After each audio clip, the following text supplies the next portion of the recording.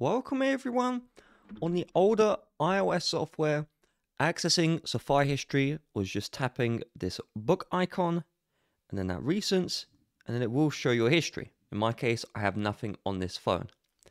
But with iOS 26, you will notice that they have removed the book icon entirely. So in order to access the history, and I'll cover if it's hidden in a bit, you just need to reveal the search bar and then tap the triple dots to the right of it. Then they've called it under bookmarks. So you're going to tap on bookmarks.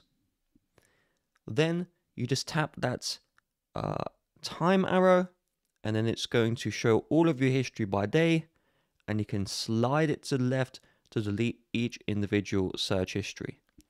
Now, if for whatever reason that isn't working or you can't delete the history, then if you go open your settings and go into screen time, then if you have content and privacy restrictions turned on, just make sure this one is turned off. It has to be turned off, otherwise it won't let you clear.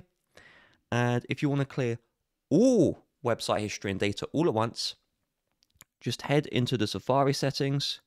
So look for Safari, and then when you tap into this one, you should see the option to clear history and website data right there.